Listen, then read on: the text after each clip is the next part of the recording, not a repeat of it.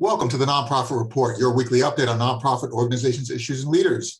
I'm your host, Mark Oppenheim, and today we will discuss the importance of women's foundations and their dedication to improving the lives of women with special guests. Felicia Davis, President and CEO of the Chicago Foundation for Women. Mary Rutherford, President and CEO of the Montana Community Foundation, and Elizabeth Barajas-Roman, President and CEO of the Women's Funding Network. So thank you all for joining. It's wonderful to have you here. Women comprise over 50% of Americans, so women are not a minority numerically. But let's talk frankly about why it's so important to have foundations that are dedicated to philanthropic causes that advance the interests of women. Felicia, could you start us off on your views and the views of your donors and grantees across Greater Chicago? Absolutely. Thank you for having me, Mark. And it's a pleasure to be on this panel with Elizabeth and Mary. And Chicago, generally, Chicago Foundation for Women was founded in 1985. And at that time, there was a paltry amount of money in organized philanthropy being dedicated specifically to women and girls. And that hasn't changed in 35 plus years. Today, about 1.7% of all the money that is given in organized philanthropy is specifically dedicated to women and girls. And it looks different when we start to look at the intersectional identities that women and girls have. So Black women and girls, for example, Latina women and girls, Indigenous women and girls, the numbers continue to go down from there. So it hasn't really been a priority. But now, I think over 35 years with the work that's been done by not just women's foundations, the Women's Funding Network and others, there's an awakening and an acknowledgement. And in this moment, this big moment that we have with COVID, there's a huge opportunity and opening for everyone to really understand how seminal women and girls are to our society, and truly how seminal they are to the work that nonprofits do every day. And so the work that's being done in our communities every single day. I think it's also important to consider how society, power, and wealth are tilted. They're tilted in particular ways. We of course have become far more aware of the tilt based in race, right? But there's also been a tilt based in gender. If you look historically, women couldn't own property for the longest time. And the philanthropists were men, and the people who were on boards were men, and the people who were making the decisions were men. Yet you take a look at this sort of 50% of the population that are women, and it just is insane that we are not engaging women, right, Mary? I mean, in terms of how we function as a society, we should be taking 100% advantage of every person that we have in America. Absolutely. And at the Montana Community Foundation, well, Mark, I do want to say thanks for inviting us to this panel. And it's great to be with this incredible group of women. It is crazy that women really haven't been as represented in the boardroom, in the legislature, even in the upper and middle management of many organizations. And so part of the work that we've done over the years is really working, frankly, with some of the women who are graduating from college to help them understand like how they can advocate for themselves, both from salary negotiations to getting onto boards to being involved, and also reminding the men that these are your daughters, these are your granddaughters, these are your sisters, and no good idea comes from one single person. And your bottom line is going to be so much better when you're a far more inclusive organization. So those are some of the things that we've worked on. Also, assumptions get challenged, right? When you become more inclusive, assumptions get challenged. When assumptions are challenged, you get better decisions. Elizabeth, you have a very interesting role here because you are basically a network of funders. So how does your network, and you've been around for quite a while, how does your network see this issue? And in particular, how do you address a systemic change, not just points of philanthropy, but using philanthropy to actually shift this imbalance so that a woman's funding network becomes less critical because the imbalance has been addressed? Thank you so much. And again, thank you so much for having us here today. And that's a really great question. So the Women's Funding Network is the largest alliance of women's funds and gender justice funders in the world. So we're a global network of organizations that focus on women and girls and gender justice and gender equality. And why that's important is that what's important to remember about women's funds and many gender justice funders around the world is that they're hyper local. They work within their communities, they work within their states to address the immediate and long-term needs of women and girls, but also specifically how gender plays a role in the economic recovery, in the economic security and safety of all families. So, with that very hyper-local role, it makes them really effective, it makes them really quick, but it also can be kind of isolating. So one of the things that Women's Funding Network does is really combine the power of all that local knowledge into a global network so that ideas are kind of cross-pollinated, so that we can move together on policy in certain areas. Like in the US, we have our largest number of members are in the US. So women's funds here in the US are working together to shape policy on gender here in the United States. And that looks like, and why that's important, because women's funds at the local level can talk about what's working. They're not just kind of picking policy out of the air. They're saying, this worked in Arizona, this worked in Chicago, this worked in, Montana. And when they're able to bring that up to the federal level and to Congress, it means something. It's not, again, it means something about what the appetite is for certain types of policy change. And it means that there's a built-in network to support that policy change at that federal level. So, again, the organizing of what women's fund and gender justice funders do, yes, they move money. Yes, it's about philanthropy, but it's also, number one, it's about advocacy. What you heard Felicia say and Mary say is that there wasn't a place in the type of traditional philanthropy for women's voices and women's voices to center the things that are most important for them. And that's where women's funds really came together and started in their local communities. And so that's why the Women's Funding Network brings that together. But again, it's really just also lifting up the importance of those voices and the local solutions that they fund and also advocate for. I'd like to hear your thoughts, the thoughts of everyone on this conference, on the juxtaposition between traditional values, traditional roles that every community has, and it doesn't matter if it's internationally defined or ethnically defined or religiously defined, right? There are traditional roles that split along gender lines, and there is sometimes a feeling of threat, of changing those roles. We've seen this unfold through history in the United States and elsewhere in the struggles that women and girls face, very often with this idea of suppressing educational opportunity or work opportunity or equal salary or whatever. Felicia, how do you see that unfolding, and how can your philanthropy create a greater understanding so that there isn't this oppositional nature to the advances that women need to undertake, and there's more support on both sides of the gender divide?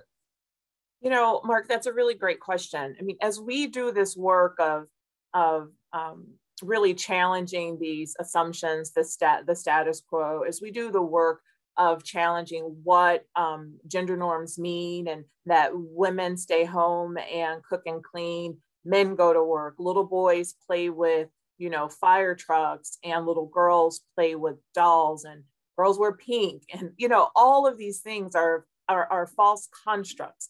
But how that got translated is then in educational pursuits, women were, dumbed down, their aspirations were tampered down, and they weren't allowed to really express the fullness of their Women can't do math, right? Right. Can't do math, or, you're an artist, or those things. And so because of that, then the world of work mimics that, which then limits the opportunities that women have. But also, to a lesser extent, limits the opportunities that men would have, right? Because if we really play to individual strengths and individual capabilities, this world looks a lot different. Because you talked about this earlier, right? Women are about 51% of the population. So you're telling me that women aren't as equally talented to be the scientists and doctors, bankers and lawyers, and that the C-suite, inventors, engineers, military leaders, government leaders. Absolutely, absolutely. So, and so for us, and I think Mary and Elizabeth share this as well. Part of what we do, the advocacy piece, is so incredibly important to lift up those stories and use our dollars. I always say I'm an underdog, and I'm pushing the status quo for other underdogs. Like, people count you out. I'm intersectional. I have an intersectional identity of woman and being Black. And so the dollars that we activate are to help every other girl in this city see herself in any suite that she wants to be in, that she can see herself at the seat of power, that a little girl like me from the South Side of Chicago could see. The little girl like me from the South Side of Chicago could be the First Lady of the United States, could be President of the United States, right? That Kamala, that our Vice President with her intersectional identity. And also, I'm going to touch on ageism a little bit, that at 54, arguably is at the highest level of her power. And at 54, most of us are being pushed out of the workforce. Well, obviously, Dame Judi Dench can't act, right? Because she's too old, right?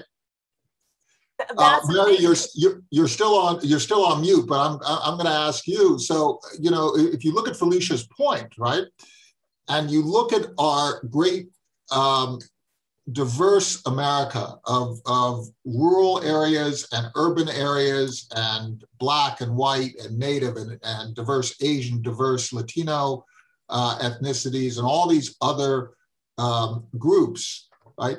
It's pretty obvious that Felicia's experience in Chicago is very similar to someone's experience in rural Montana, right? Absolutely. One of the things that Montana, we don't have an extremely diverse ethnic population. About 7% of our population are Indigenous people, and 92% are white.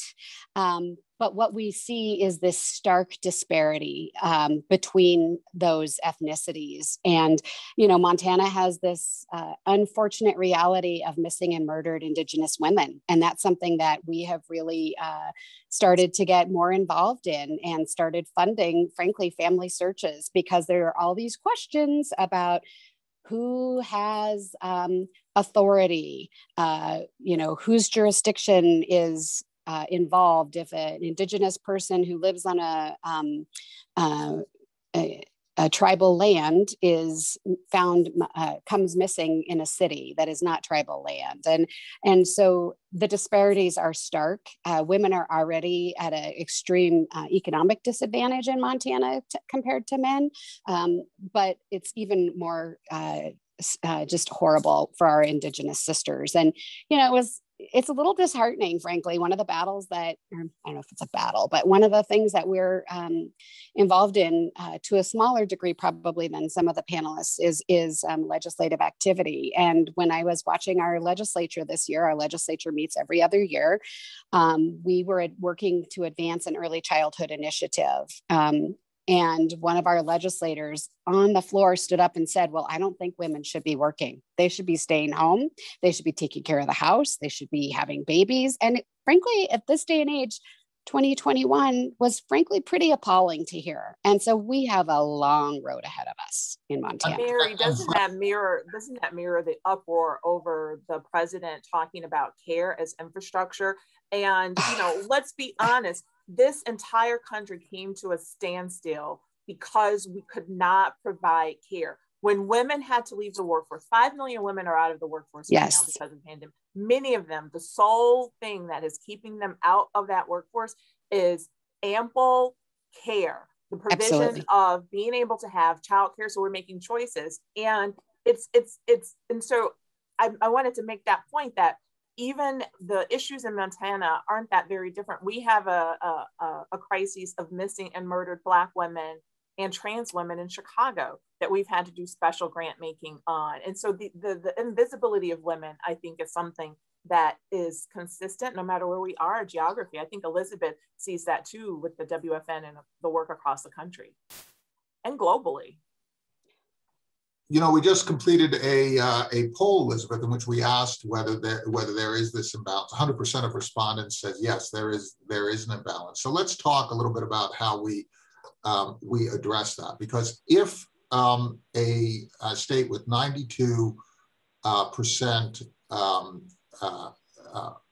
a white ethnic group, so European origin, 7% Native, which looks completely different from Chicago, which is an incredible melting pot, very diverse, and completely different from different areas of the United States, has the exact same problem.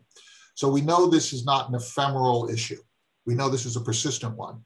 And you all were nodding about the whole idea of infrastructure, including childcare. I just think that's really interesting. If you include women's voices in this debate, what kind of changes do you believe are required going forward in this country that will have the greatest impact on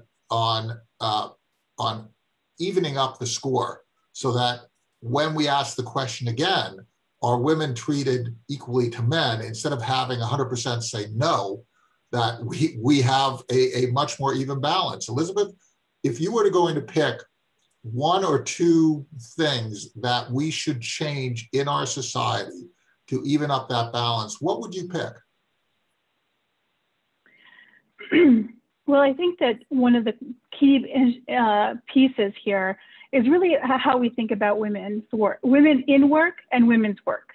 So it's not just that women are not working or whether or not they should work, but thinking about what it means to have women's work, whether it's unpaid work, looking after children and taking care of a home, or it's women's work like being teachers and caregivers and childcare workers.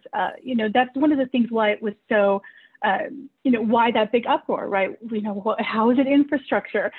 Because there's something about the narrative around what is considered women's work that is undervalued. Is quite frankly undervalued, and because society thinks of women still largely thinks that women should be at home taking care of children, that the idea of childcare is a privilege, that it's something that if you are able to afford it, or if you're able to do that, it's a privilege and not something that's part of a core public good for our economy. You know, one thing that sticks in my head is around, you know, I mean, it wasn't very long ago. I mean, in the 70s, when women weren't allowed to open bank accounts on their own. I mean, so when we think about why this is still persisting in 2021, it's not just about the attitudes follow the policy. You know, we have policies that were in place, you know, not too long ago. It's just a simple act of owning a bank account with your name on it to have access to the money and where that money goes. Was a recent innovation. So the idea that we have a long way to go, we just got started. We've just gotten started. And so the idea around childcare as infrastructure and what needs to change, I think there's the attitudes, the piece around what does it take, what does it look like to value women at work and women's work? Because the idea that women can be anything, we've been hearing that, which is great. I want women to be engineers and astronauts, but I also want them to feel just as valued in the society and as important and essential, and in terms of the good job, if they were a teacher or a care worker, as if they were a construction worker. You know, those jobs should be equally compensated because they're just as essential. That road that goes to the city is just as essential as having care workers and teachers in a city. So those should be equal good paying jobs. And until those two things are the same, you know, we have work to do. So Mark, I would just, if I might just jump in and say, absolutely, Elizabeth. And I think the only way that we're going to get there is when the people who are making the decisions are equally represented by both men and women sitting around that table. Because unless their voices are heard and expressed, that's what's going to be required to see those kinds of changes. You know, the old adage, you know, if you're not, if you're not around the table, you know, you're on the menu. And that's the reality, like getting that voice equally heard. Really voting more women into office, you mean? All tables, you know, I think all decision-making tables, whether that's policymakers at the elected level, whether that's corporate executives, whether that's, you know, school boards or any other kinds of entity where decisions are made and things are discussed, women need to be equally represented. I have a Mark, question. can I add, the other thing that I would add is the economic impact of this. So there are estimates that it's costing us $65 billion a year in economic activity because because of COVID related job losses. That's 65 billion. So if you want to argue about the investment in care infrastructure, think about what the ROI is on all of us by having that economic activity and productivity return to the workforce. The other thing that I would say, you know, we need sick leave for all persons, all working persons. We've already talked a lot about care, but I will say again, we need affordable, accessible childcare, and the infrastructure of childcare has to be supported. And I think Elizabeth touched on the pay parity as well. We need gender pay parity for same work. In our region here, if Chicago were world class in paying women equitably, and this was from the reports by leanin.org, it would be over $58 billion in GDP into our local economy here. So the other thing is that people think, oh, this is like all soft touch feely type of stuff. There's a real economic price for all of these things and for this inequity. Well, it's interesting. You're making a judgment, a justice, as well as a economic argument. One of the things that I think is so very fascinating about this discussion is the practicality of creating action. If you take a look at the discussion right now surrounding infrastructure, when you're talking about building roads, there are real interest groups who are going to get that money. There are construction firms, there are logistics organizations, there are businesses that are moving their trucks across the country. There are, when we're talking about internet infrastructure, there are technology firms, they're going to get the money. When you're talking about childcare, there is no such economic interest of a scale to lobby for it.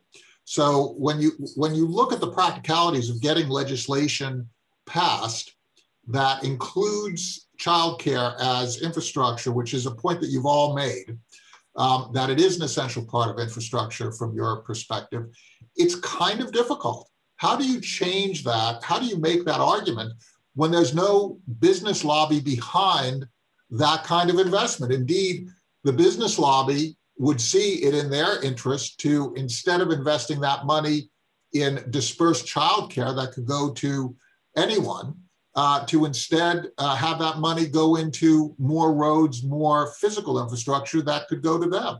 How do you deal with that in raw tactical terms, Felicia? Well, I have to hold myself back from laughing. So, because let's for a minute just assume we all think that having children being born into the United States is a good thing for the country, right? Like this, to grow our population, to have people. But yet we're saying, but somebody else needs to take care of those kids, and women, it should be you. This is, so to me, the lobby is all of us. The lobby is corporations. I mean, let's not forget that in childcare centers across this country, the commodities from the United States Department of Agriculture are like the #1 way that many of these children and these childcare centers across the country, that has, I don't know what that dollar value is. It's significant, I am sure, in milk and bread and fruit and all the things that children are eating when they're in school. Well, isn't that part of that lobby? And if I have a multinational company and I need a capable, talented, skilled workforce that is inclusive of the most diverse voices, well, wouldn't I be part of that lobby? And if I am government, wouldn't I be part of that lobby? So, and of course, you know, it should not just fall to the shoulders of women to be that lobby. So I laugh at that assertion a little bit, because I mean, honestly, think about it. It's a little, I know this is the way it's been done, and I know that's the way people have felt for a long time, but we should laugh at ourselves for being so. Look at other countries. Other countries have figured this out. And there was an economist who said, you know, in other countries, when this pandemic hit globally, other countries had real infrastructure. United States had women. You know, it's so interesting. What you're saying is that the statement surrounding the interests here, that businesses, the business lobby is interested in investments that flow to them. It's actually, what you're saying is if that's the analysis, it's a flawed analysis. Basically, you're saying if you invest in childcare, then the actual advantage disperses throughout the economy. Elizabeth, do your members see it that way as well in your network? Absolutely, absolutely. That is absolutely part of the equation. The Women's Funding Network actually has a pilot project going on right now. It's a Women's Economic Mobility Project, and it's in 9 different states, 9 different locations. And these locations are piloting different aspects and different tactics to be able to increase the not only the economic security, but economic mobility and prosperity of women and their families. And when you look at some of the projects that they're doing, including, Felicia in Chicago is doing, is part of that community as well. It's a multi-pronged approach. They're not just looking at jobs. They're not just looking at school. They're looking at childcare, school, good jobs. They're looking at all of those things because it really does take all of that in order to increase the mobility of women and their families. And why even focus on that? Because it's, again, looking just at the raw data, we know from all around the world that the best investment in a society in terms of its economic mobility and security and the ability of that community to thrive is when you invest in women. And you invest in the women, it absolutely trickles down to increase the livelihood and stability of an entire community. So they've figured that out. When the U.S. does international development, that's how they put their money. They put their money in women and families. Why is the United States not doing what they would do in other countries here? You know, and knowing that that's exactly where the investment should lie. Yeah, so it's absolutely what our network is doing and focusing on multi-pronged approach, thinking about all of the different aspects that women contribute to this. And I'll just go back to childcare, just as a quick example. People think about childcare as a women's issue. But what's ironic is that what we've seen during this pandemic, when tables are formed to address the childcare issue, to talk about dollars that are coming into their community and how they should address it, our network is describing tables that are mostly male. These are mostly male tables that are talking about the infrastructure dollars that are coming into the community to partially address childcare. And oftentimes our members are the only women at the table talking about gender and talking about the gendered role of childcare, which is insane, right? You would think that absolutely you would bring women to the table, but it's just not happening, even in a childcare issue. So just to think about, why it's so important to have women's funds at the table, in particular, because they do bring that advocacy and that philanthropy, but just advocates at the table that are going to center gender. And it's not just about talking about the women's issue, it's about centering gender and its critical role that it plays in addressing these issues. So yeah, definitely on board with that. Well, we're coming to the end of our time. We're going to give Mary the last word, but to set you up, Mary, on one of our polls, we asked, has gender equality advanced since 2010? And the consensus answer seems to be yes, unevenly and not enough.